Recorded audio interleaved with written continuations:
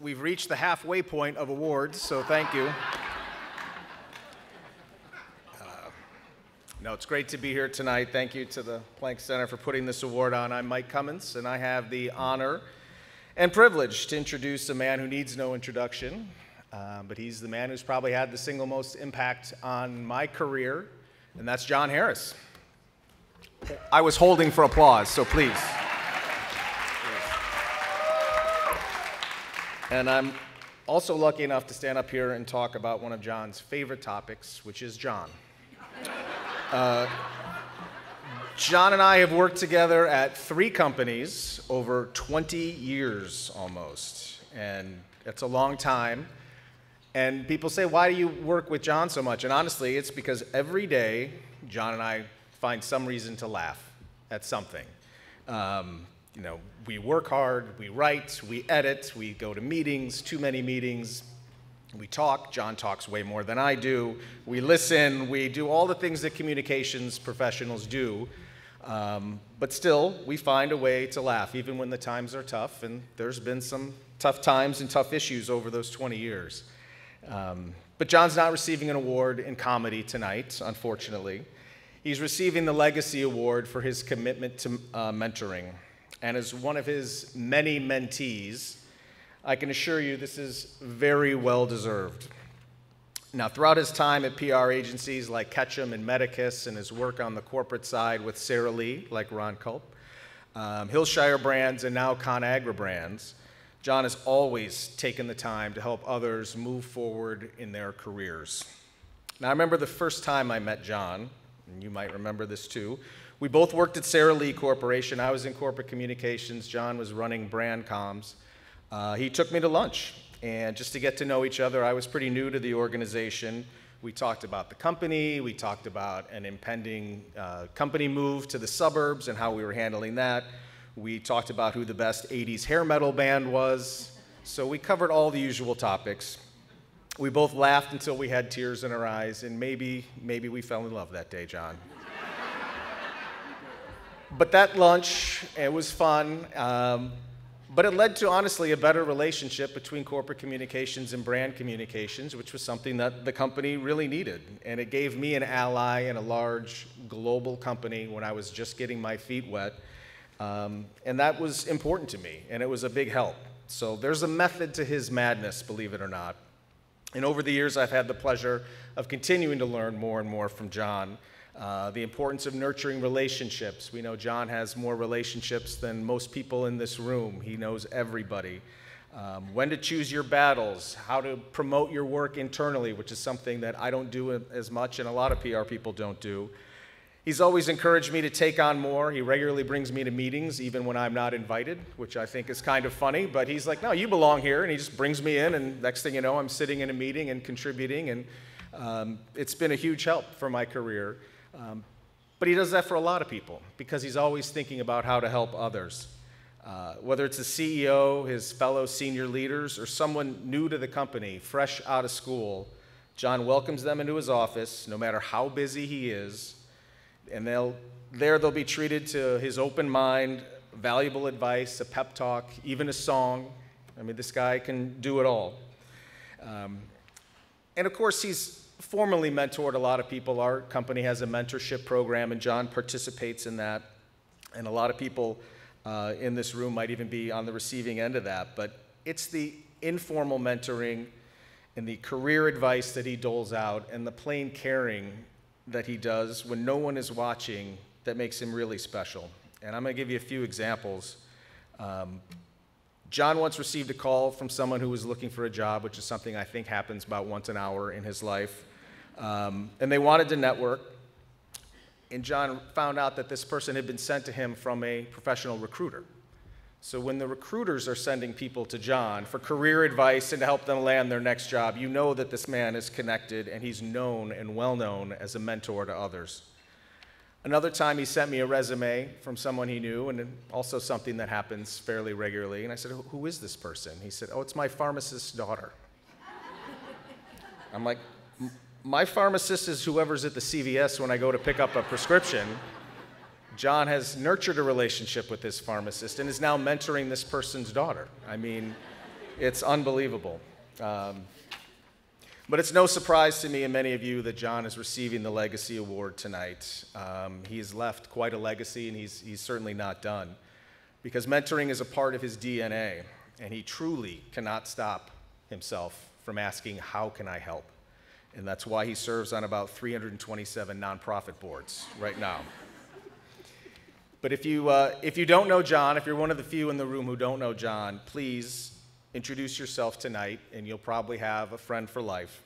And if you already know him, please congratulate him on this honor. But do me a favor, when you're talking with him tonight, ask him the simple question, Jon, is there anything I can do for you? I'm not sure that people ask him that very often, but he deserves it. And it's also a great habit to get into, and if you keep asking people that and keep helping people, it'll pay dividends not only for you, but the person that you're offering to help. And if you can do it even half as well as Jon has done, you might find yourself up here one day receiving an award for mentorship. So without any further ado, allow me to introduce the man of the hour, the tower of power, the king of swing, Jon Harris.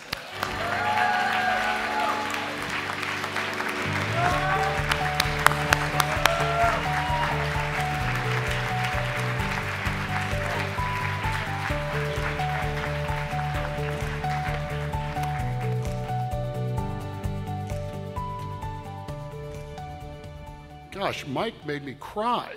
My gosh. And I want to thank Mike for reading that script just as I wrote it. So thank you very much, Mike. You could have cried a little, but it's okay. It's all right.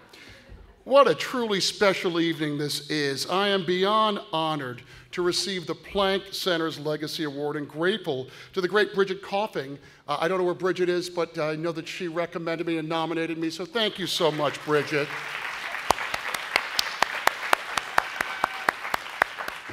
It's humbling to stand here before all of you, recognized for doing something that I love in an industry that's given me so much over the last 3 decades, and to be in such impressive company. I am just so appreciative.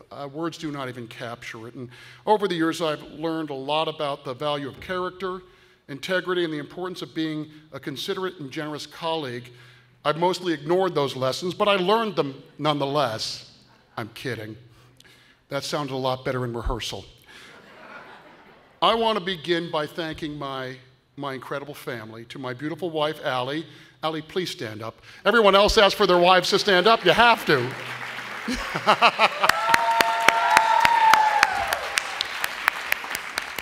You are truly the real brains behind this operation, and the only one who truly can survive managing me.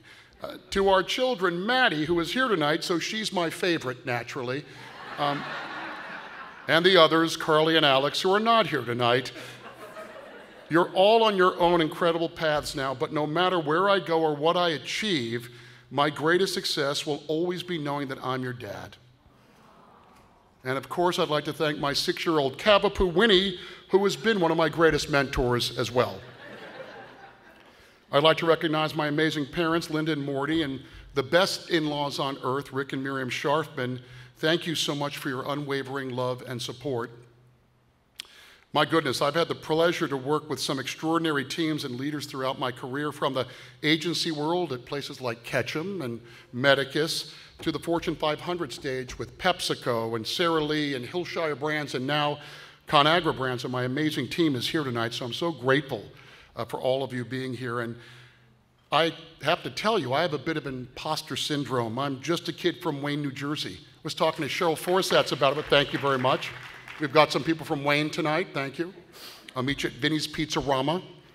I was humble beginnings. You know, when I was young, my dad was mentally ill and had a very hard time holding and keeping a job.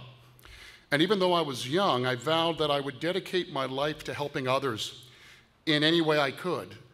And that's a promise I kept. I can't keep my promise of a diet, but that promise somehow I kept. And I live by it every single day. Even my path into public relations was anything but direct. I started at Rutgers as a pre-med student, switched to pre-law, and when I ran out of majors my mother could brag about, I settled on communications, and naturally, she, of course, was thrilled. Back in the early 90s, communications didn't have the prestige it carries today, but something drew me in. I don't know. Maybe it was the low pay. Maybe it was the long hours.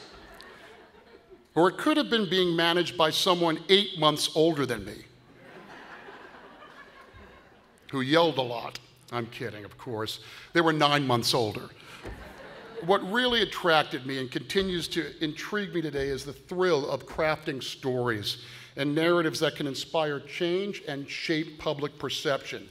It's a career built on passion, strategy, storytelling, and most important, as Mike said, relationships. And let's be honest, we are all only as good as the dear friends we keep and surround ourselves with. And as I mentioned, there's a very, very special group of CCOs that I stay in touch with across the country and actually around the world, and I'm so grateful for those folks as well. Tonight I want to highlight a few mentors who have helped shape my career. My friend and CEO, Sean Connolly, who taught me that no one wants to follow a pessimist. The late Brenda Barnes, who showed me that it's okay to be tough but never be mean. There's never a reason to be mean. Gil Bash, who was my very first mentor, who instilled the importance of setting clear goals and that nothing ever will beat hard work. To Bill Heyman, who drilled into me the value of creating and building authentic and long-lasting relationships.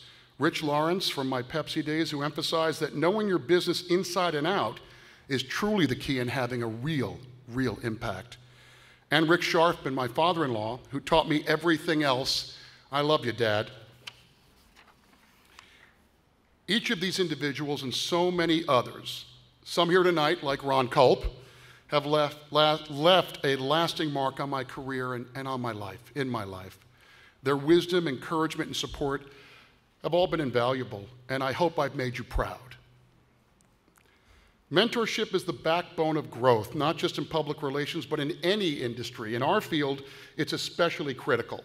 Mentors just don't teach skills, they build confidence, spark ideas, and shape the next generation of professionals. It's not just about giving advice, it's about creating a space of continuous learning, support, and guidance, and giving back all the time. For me, the most rewarding part of my career has been watching those I've mentored, my wonderful mentees, grow into extraordinary leaders. And the truth is that I've learned much more from them than they've ever learned from me. Seeing their successes has been a constant source of pride and inspiration for me. As Mike said earlier, you know, sometimes these awards go to people who might be wrapping up their careers, and I thought, well, geez, does the Planck Center know something I don't? But here's the thing. I do feel in many ways, and I've spoke with so many students tonight, and it was so invigorating, and I'm so excited because I know the future of our industry is in great hands, great hands. And I have to tell you, for me, I'm just excited about the future of our industry and the amazing things that the very talented professionals in this room and out there are going to achieve and accomplish. I look forward to continuing my career and staying a big part of it all, learning, mentoring, and contributing every step of the way. In closing, I want to thank my fellow inductees and everyone here tonight. Words really do not describe how much this award means to me and to the Planck Center. Thank you for this incredible honor. This is an evening I will never forget. Thank you.